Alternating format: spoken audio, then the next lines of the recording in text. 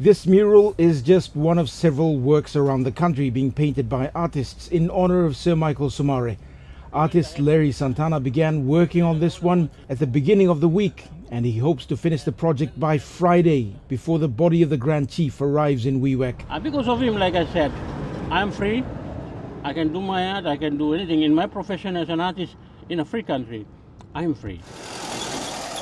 For Larry Santana, who grew up in the independence era, painting this mural is the greatest honor he can give as an artist to the Grand Chief. He's painting what he calls the Sepik story, bits and pieces of life in the Sepik. Larry Santana says for him, art is the expression of that freedom secured by Sir Michael Somare. Like Somare had been working on the knowledge is passed down from generation to generation. And it's a constitution, I'm giving him all his rights long. Record him, now keep him.